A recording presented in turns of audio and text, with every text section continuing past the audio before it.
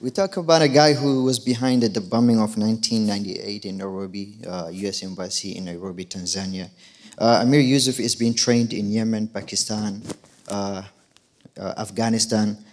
He used to work with Osama bin Laden, and this guy is very, very sophisticated guy. And when I saw the character, I was like, will I be able to bring this guy into real life? And it was very tough, and with the help of the writer Erin, who is not here tonight, and with the support of the director and James, I think I bring it up.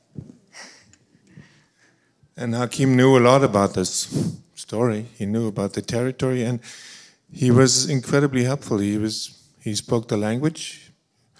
You lived your first 9 years there, or 10? In Mogadishu, yes. I grew up in Mogadishu. I was born in a small village right next to 60 kilometers outside of Mogadishu, and I grew up in Mogadishu. So I've seen a lot of war, and I have experienced even there's a lot of things I cannot talk about right now, but I have seen it. I lived through that war.